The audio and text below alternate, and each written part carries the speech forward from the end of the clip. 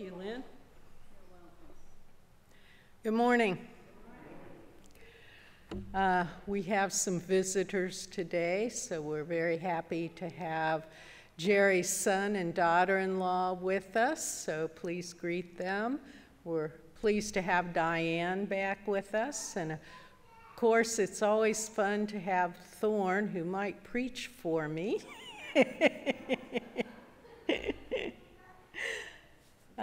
Other announcements that we have, Kyle Walls' birthday is today.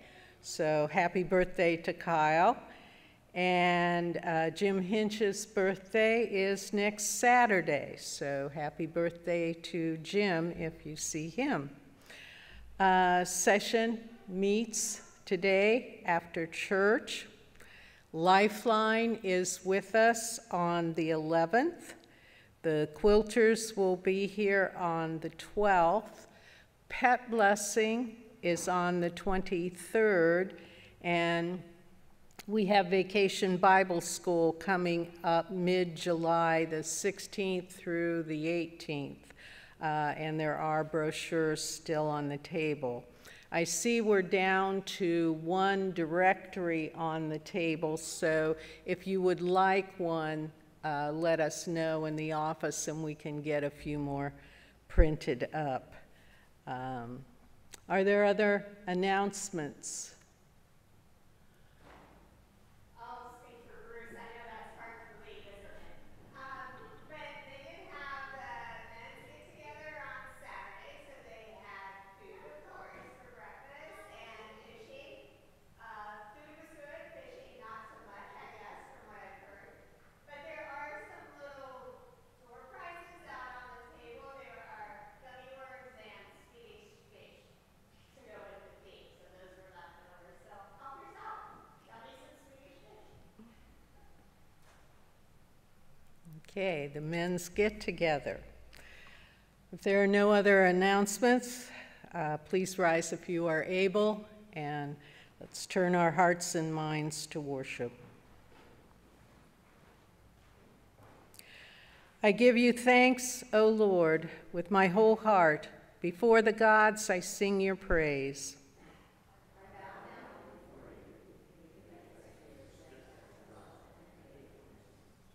On the day I called, you answered me and increased the strength of my soul.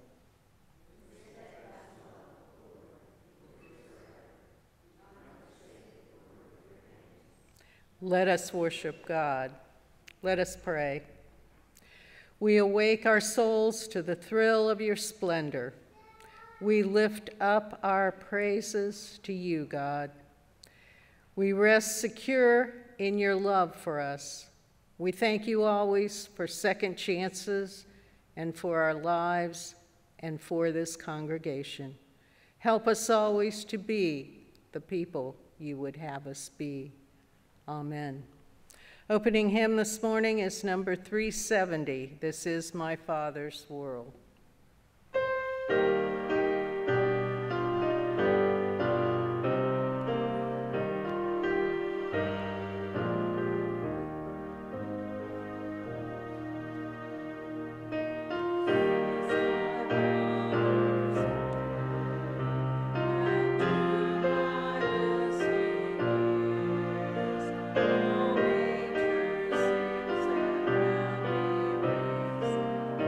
Sing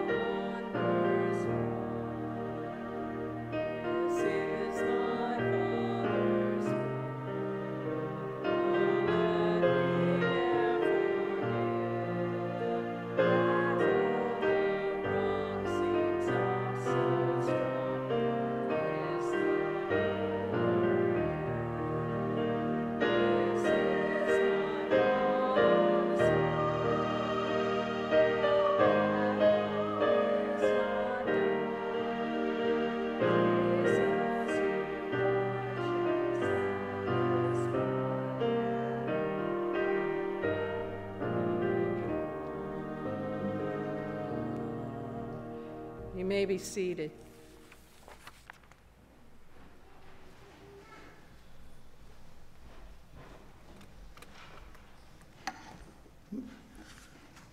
Good morning. Trusting in the promise of grace, let us pour out our hearts before God. Let us pray in unison.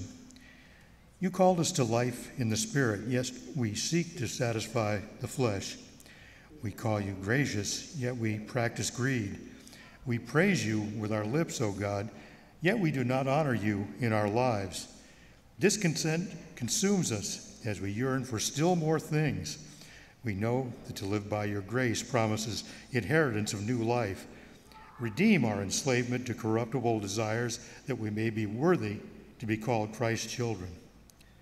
Paul declares that if the Spirit of God dwells in us, the one who raised Christ Jesus from the dead will give life to our mortal bodies through the Spirit. For all who are led by the Spirit are children of God. Believe this word of promise and walk in newness of life.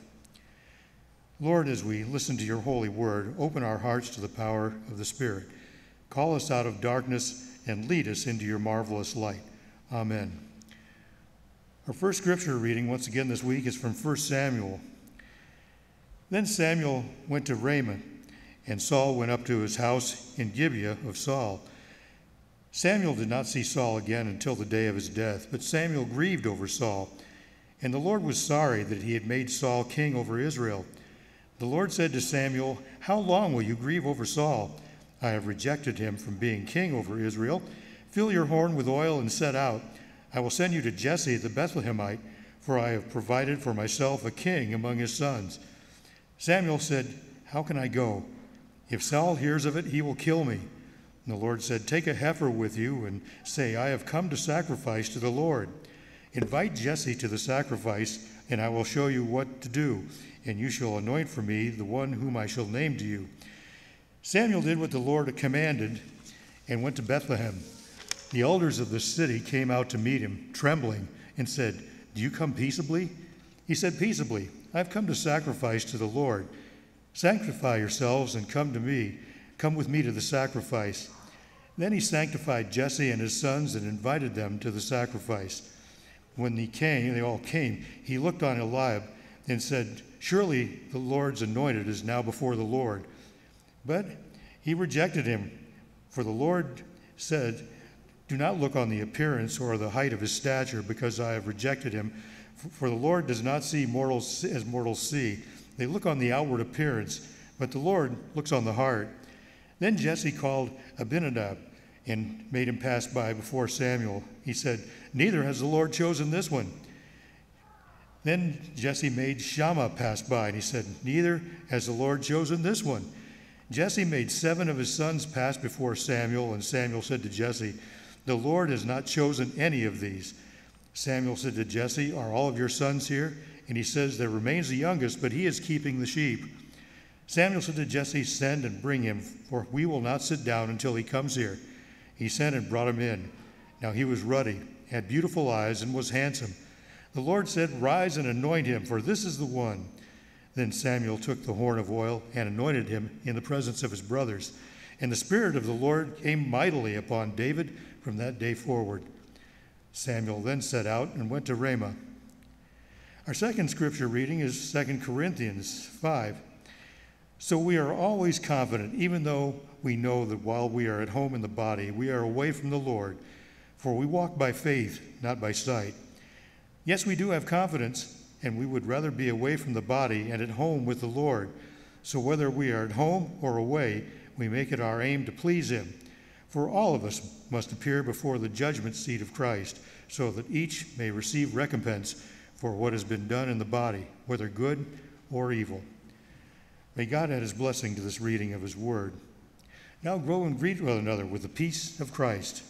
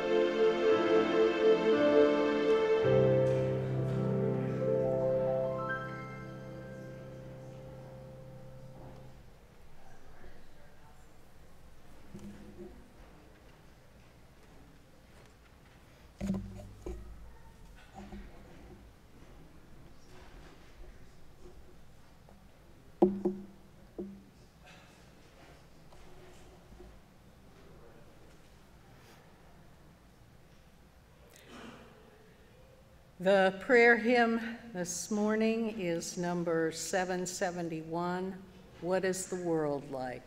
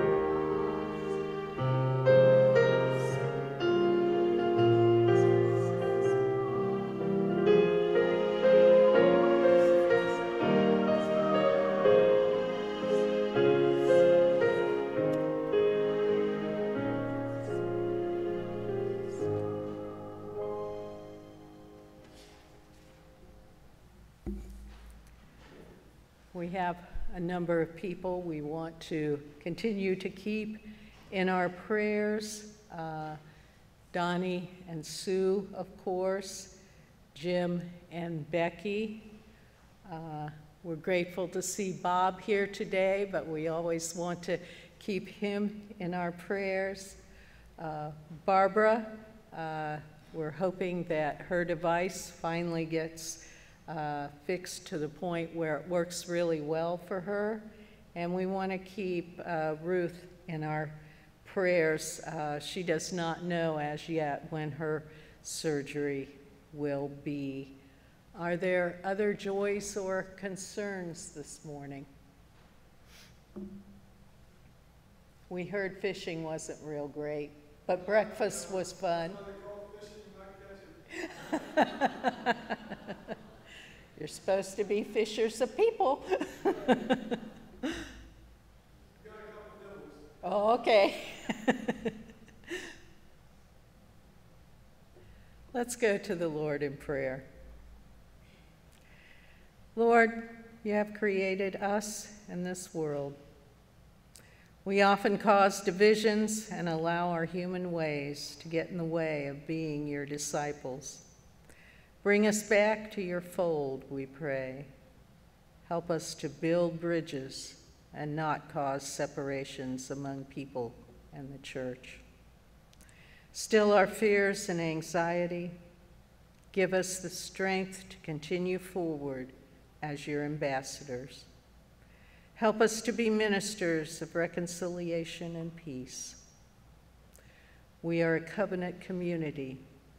We have a common purpose given us by God. In this community, we are related to one another as organs of the body. All are important parts of making the whole work well. We have lifted up to you names. There may be others unspoken. And we lift up to you now the prayer that you taught us, saying, Our Father, who art in heaven, hallowed be thy name. Thy kingdom come, thy will be done, on earth as it is in heaven. Give us this day our daily bread, and forgive us our debts as we forgive our debtors. And lead us not into temptation, but deliver us from evil. For thine is the kingdom, the power, and the glory forever. Amen. Gospel lesson this morning is from Mark chapter 3, verses 20 through 35. Then he went home, and the crowd came together again, so that they could not even eat. When his family heard it, they went out to restrain him, for the people were saying, "He has gone out of his mind." And the scribes who came down from Jerusalem said, "He has Beelzebul, and by the ruler of the demons he casts out demons." And he called them to him and spoke to them in parables. How can Satan cast out Satan? If a kingdom is divided against itself, that kingdom cannot stand.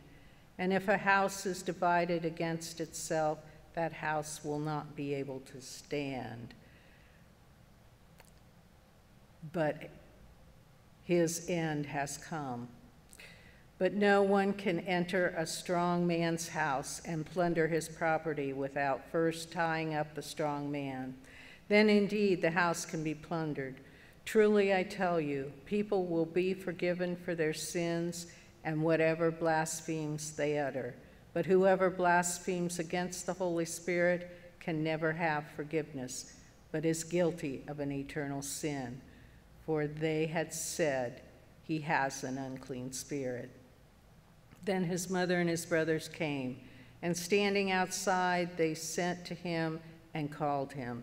A crowd was sitting around him, and they said to him, "Your mother and your brothers and sisters are outside asking for you." And he replied, "Who are my mother and brothers?" And looking at those who sat around him, he said, "Here are my mother and my brothers. Whoever does the will of God is my brother and sister and mother." Thus ends the reading of his holy word. From the beginning of his ministry, as told by Mark, Jesus has been dealing with divided houses and kingdoms. He casts out demons and heals the sick and causes the paralytic to walk. They were all houses and kingdoms divided. They lived with inner conflict. They were all separated from their families and communities, all that would give them security and identity. Their outer conditions of illness, paralysis, and demons point to the inner conflict, the battle between health and disease, not just physically, but also spiritually. The battle and interior conflict have been around since Adam and Eve separated themselves from God in the garden. This division and inner conflict are reality in today's world. A marriage divided ends in divorce. A nation divided ends in politics and possibly civil war. An economy divided yields poverty and injustice. A community divided becomes prejudice and violent. A faith divided becomes sinful. We all know what it's like to live a divided life, acting one way with some people and a different way with others. We are one person at work and a different person at home. Behavior, beliefs, and ethics become situational. There is work life, family life, prayer life, personal life, and social life. Life becomes a bunch of pieces. It seems that we are forever trying to put the pieces back together, which brings us to the crowd that has formed around Jesus in this morning's scripture. Jesus stands before us as the image of unity, wholeness, and integration. He does for us what we cannot do for ourselves. Jesus offers a different image of what life might look like if we let him in. Because this hints at change, the people say Jesus has gone out of his mind. It's hard to think about such a drastic change in our lives, but the beginning of feeling whole in Jesus is to admit our brokenness, inner conflict, and divisions. What divides us? Anger, resentment, greed, insecurity, sorrow, loss, fear, envy, guilt, and loneliness. But Jesus is stronger than anything that fragments our lives. There's nothing about our lives that can't be put back together by Christ's love. This seems to be a point in today's scripture, but there's another point, I think, which carries importance too. In Mark 3:35, Jesus asks, "Who are my mother and brothers?" When the crowd decided that Jesus was going insane, the group sent word to his family to come at once, and they came to take Jesus home. This is when Jesus poses the question asking, "Who are my mother and brothers?" Paul Tillich points out in one of his writings the fact that Jesus doesn't say, "Those outside are not my mother and brothers." He doesn't deny relationship to his biological family. He expands the family circle to include others. Jesus points to a spiritual rather than a physical kinship as the basis for life in the kingdom of God. The Spirit unites us as family in a bond of love that withstands all storms and divisions in life. We're taught early on with the fifth commandment to honor our fathers and mothers, but there is a difference between honoring them and giving them ultimate authority over our lives. God's authority will always outweigh parental authority.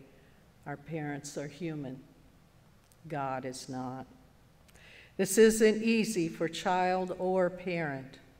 A child may not marry the right person or enter into the right line of work or even join the right church. A parent's taught that their job is to provide for their children and protect them from danger, to nurture them in their development, to encourage and support them as they grow. But when does a parent let go? At some point, we have to entrust our children to God. The goal of healthy parenting is to enable our children to become the men and women God intended them to be, created not in our image, but in God's. Jesus' relationship with his family moved to a new level. So today, may we stop and recognize the love and gift of our parents and become united in God's love as brothers and sisters in Christ. Please rise if you are able and join in the first verse of hymn 306, "Blessed be the tie that binds."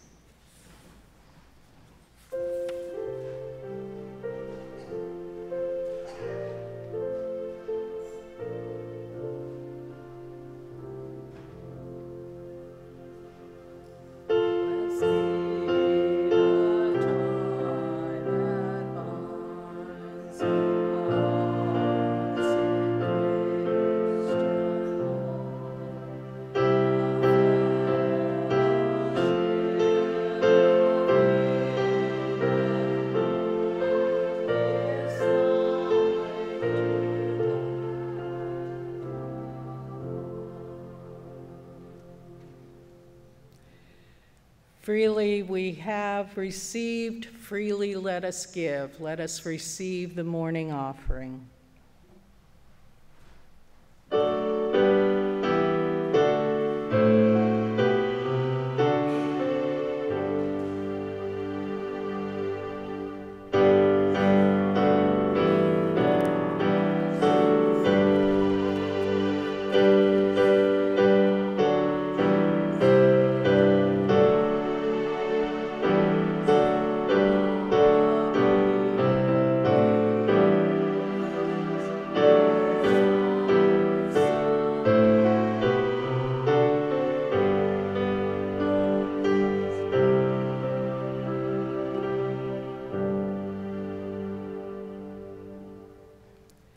God, you have called us to a life united in service. You fill us with the Spirit. We ask that you accept our gifts and make their use effective as we carry on your ministry. Amen. Closing hymn this morning is number 700, I'm Gonna Live So God Can Use Me.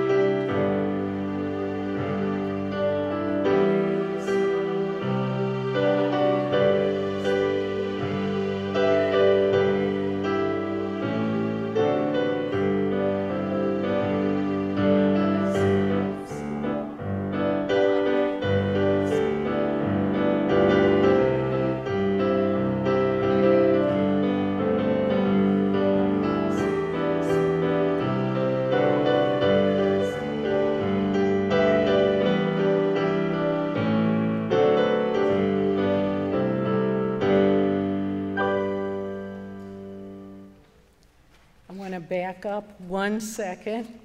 I apologize to Lynn. She's had quite a week, and we do need to keep Lynn as well in our prayers. She has potentially a pulled muscle, maybe not, but we did rule out blood clot this week, so thanks be to God for that. Thank her for taking me everywhere. I'm sorry the muscle isn't in my mouth. The body as a whole is stronger than any of its parts.